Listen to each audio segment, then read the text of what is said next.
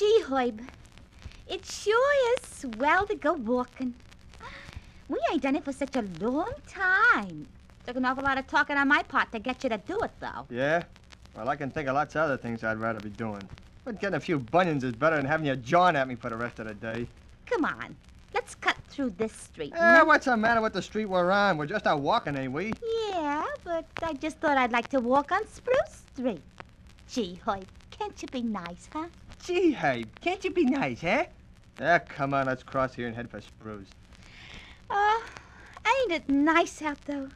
Gee, it's good to get out of the apartment. Yeah, ain't it just fine and dandy? What's the hurry, though?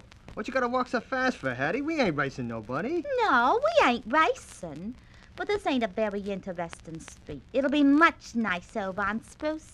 Say, the fact that Hinklebaum's jewelry store's right around the corner in Spruce ain't the reason we had to come this way by any chance. Hey, where you going? Home, you big lug. Home. See if I ever ask you to go walking with me again. Maybe our friend was overly suspicious, but I can't say I blame him. Maybe that's because that's the frame of mind I'm in myself right now. You see, it's this way. According to our old friend Noah Webster, a sieve is an apparatus with meshes through which the finer particles of a pulverized substance are passed to separate them from the coarser particles. And I have a suspicion that maybe our science reporter is trying to pull a fast one, for he says that on this excursion in science he's going to tell us about sieves for sorting nuclei. Now, since I have an idea of the very minute nature of nuclei, I wonder if he isn't trying to go a little far in saying anything about sieves in connection with them. Well, we'll let him work himself out of this one if he can. And here he is, ladies and gentlemen, Emerson Markham. Thank you, Bob Stone, and how do you do, everyone? I'm not suffering from hallucinations, Bob. In fact, calling them sieves for sorting nuclei was the idea of Dr. H.C. Pollock of the General Electric Research Laboratory. Okay, but just what is it we'll be venturing into, Emerson? Well, Bob, the recent use of atomic energy, formerly impossible to man, climaxed a 5-year period of intensive scientific research and development. Many new discoveries were made during the course of this work, and many techniques were improved far more than seemed possible a few years ago. During this excursion, we shall be looking into several methods of separating atoms which were developed to remove the rare and valuable form of uranium known as U-235 from the more plentiful associated form of uranium known as U-238. Well, that promises to be interesting. Fire away. Most elements found on the Earth have forms which are alike chemically, but which differ slightly in weight. Those are called isotopes, aren't they? Yes, Bob, they are. The existence of isotopes is explained by the physicist as due to the presence of more or less mass in the nuclei of the atoms composing the ordinary elements with which we are all familiar. Now, it happens that ordinary tin has been found to possess more isotopes than any other element, there being tin atoms of 11 different weights mixed together in any sample of the metal. In the case of uranium, there are 3 varieties or isotopes. In nature, these 3 isotopes of uranium were so thoroughly mixed in the beginning that wherever uranium ore is mined, whether in Colorado, Canada, Australia, Madagascar, Russia, or the Congo, 99 2/10% of the uranium is what we call U-238. 0.7% is U-235, and less than 1/100% is U-234. The existence of these 3 uranium isotopes had been known for some years, but not until 1939 did this information seem to be of more than academic interest. What happened in 1939, Emerson? The possibility of producing an atomic bomb of U-235 became apparent in that year, Bob. The separation of the uranium isotopes appeared a direct and a major step toward making such a bomb. And with the outbreak of war in Europe, great attention was directed to this new problem. Familiar chemical methods offered little help for, so far as their chemistry goes, the atoms of the uranium-235 isotope are just like those of the 238 isotope. Isotopes must be separated by processes which depend strongly on their mass differences. And as we cannot get at the atoms directly, for they are too small, we must devise ways of applying forces to them. I suppose quite a few things came to mind when they were starting out to find a solution. Well, the method of fractional distillation, which is used so much to separate liquids of different boiling point, particularly in the oil industry, might be thought to offer some hope. It can be used in separating hydrogen isotopes where the mass differences are relatively large. In the case of uranium, however, it turns out to be hopelessly impractical. Is the high-speed centrifuge the instrument for which we are looking? Don't look at me, Emerson. Well, anyway, Bob, In the same way that the familiar cream separator removes cream from milk, we might hope to get the light uranium-235 atoms to come to the center of the spinning rotor and the 1% heavier 238 atoms to go to the outside if we centrifuge the proper uranium compounds. Special centrifuges do work, but the rotor must spin with enormous peripheral speed.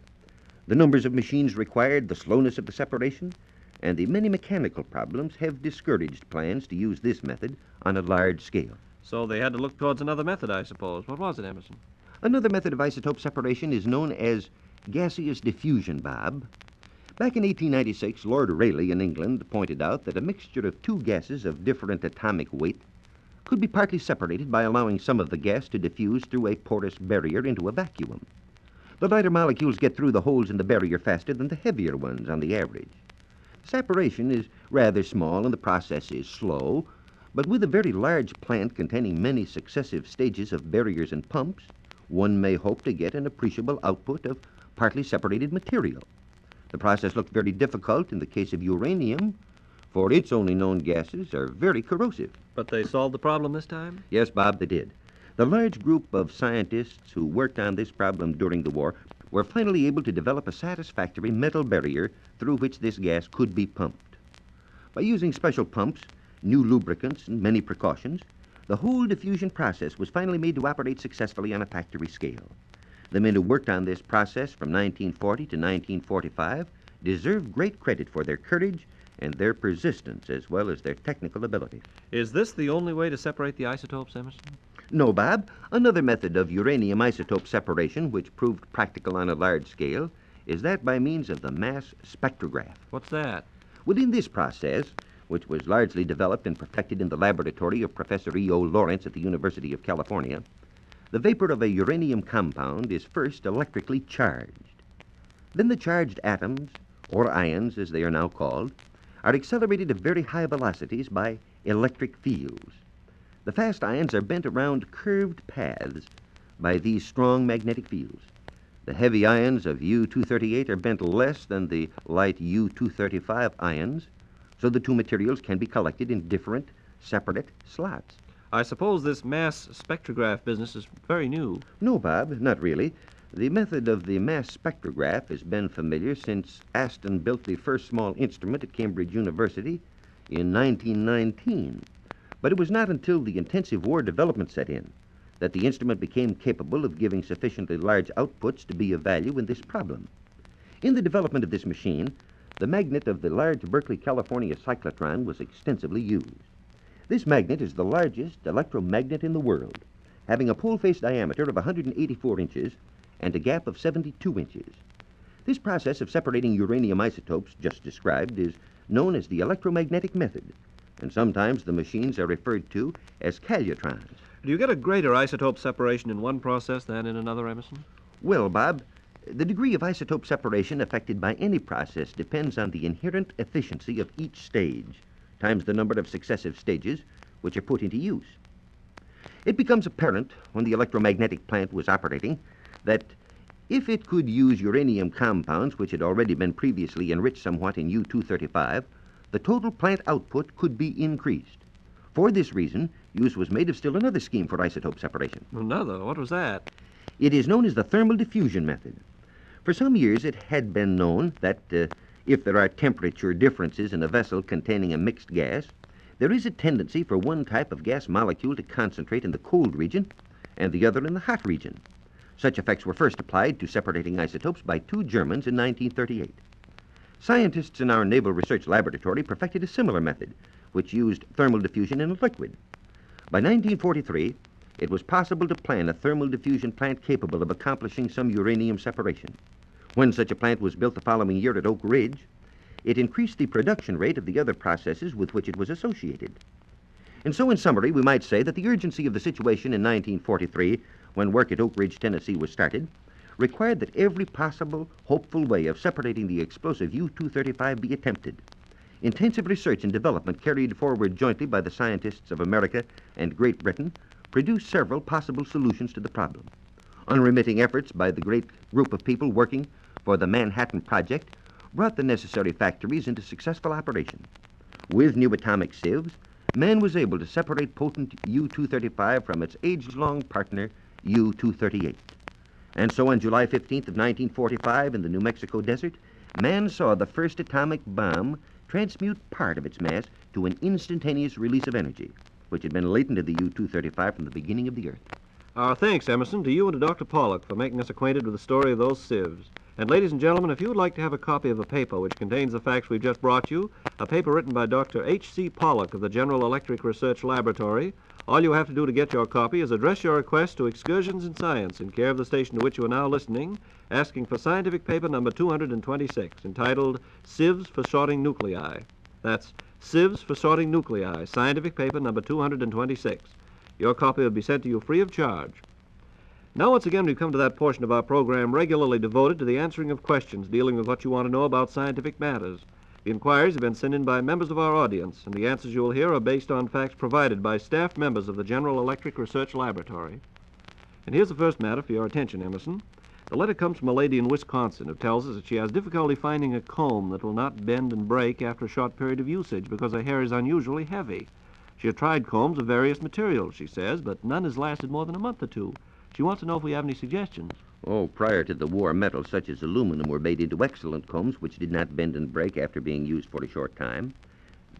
They will no doubt be on the market again soon, as well as combs made of hard plastics, which were developed during the war. Next, we have this one from a man in Ashley, Pennsylvania, who writes, I work at a power plant, and in the wintertime we have a great deal of trouble with ice formation on the grill and fans of the cooling tower. Is there anything I can paint them with to prevent this? There is a possibility of putting propylene glycol or glycerin or some other antifreeze mixture on them that would tend to prevent the ice from forming. A number of applications will be necessary, I should think. Carnauba wax is used in treating ice trays and ice boxes, and although it would be more durable, it would perhaps be less effective. Well, next we have this letter from a lady who asks, what causes storm windows to steam up, and what can be done to prevent it? If the storm windows steam and oftentimes frost, it evidently means that some of the more humid air from inside the house is getting into the space between the two windows. So, what did you suggest she do? Well, weather stripping around the windows might keep the warmer air out of the space, and then the trouble would be eliminated. Another remedy would be to put a dish containing calcium chloride in the space between the windows to keep that space dry. Then steam would not appear and frost would not form. However, this would be rather a nuisance since the calcium chloride would have to be replaced frequently. Also, it might help if the storm windows didn't fit quite tightly. This, of course, would be at the expense of heating the home, the very thing that our listener wouldn't want, I presume. So our best bet would be the weather stripping. Right. All right, Emerson, let's get on to this next communication from a friend who says, we have a cat which is suffering greatly from fleas. Is there any new method we could use to rid him of this nuisance? What about DDT? Well, we'd recommend, if it can be obtained, a rotenone containing flea powder, such as is sold in pet shops. This is entirely harmless to warm-blooded animals. And, as our friend says, what about DDT? Well, we've heard that DDT should not be used on cats because they tend to lick it off. However, if our listener could get a dry 4% DDT dusting powder having a talc base, a single thorough application should not be harmful if the excess is brushed or washed from the animal's coat about an hour after applying. This treatment should rid the cat of fleas. A gentleman in Enid, Oklahoma, asks which is a better conductor of electricity, copper or carbon? Oh, copper is several hundred times a better conductor of electricity than carbon, Bob. And a listener in Brooklyn, New York asks, how much lift is an airplane given by the air blown under it by the propeller? Oh, no lift is obtained from propeller backwash underneath the plane, Bob. Well, somebody will start an investigation to see if there isn't some kind of lift they can apply to us if we don't leave when our time is up. So let me hastily say, thank you, Emerson Markham, and goodbye, everyone, until our next excursion in science.